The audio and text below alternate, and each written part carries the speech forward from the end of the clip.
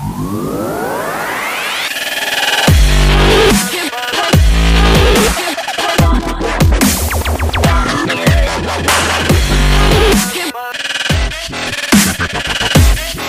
not very popular. At school, people used to get moved next to me as a punishment. When I moved into student accommodation, I started sitting in front of the fridge, so my flatmates had to talk to me. They're starved. There's only half of them left now. I'm allergic to soap, which means bath bombs could actually kill me.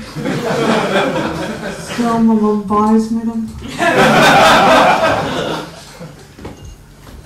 I've written a poem about how hard I find it to make friends. I went to the fair, and while I was there, I saw you looking through a plastic bag. She's a fish.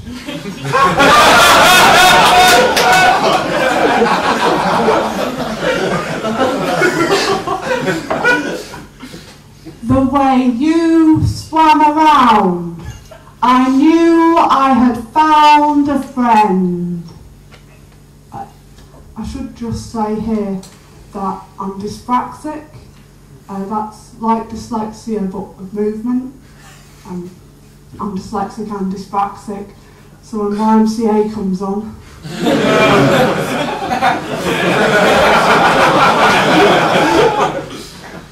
it was the dyspraxia that lost me this friend.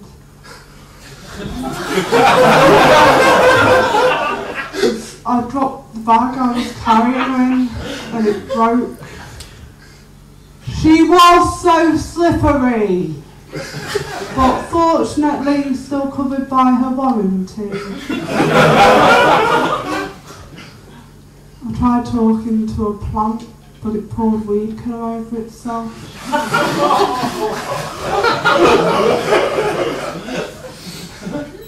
Things got better.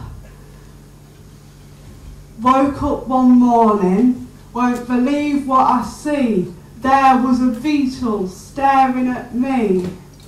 I said, we could be friends if you want. Ta, but bite me and I'll squash. Yeah.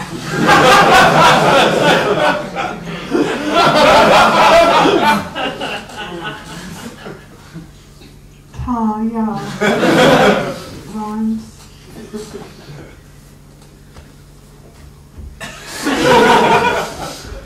That's how me and Maxine became friends. I took her to school in Tupperware. Well, she did not fare. I made holes in the little lid, which my teacher then undid and threw her out of the window.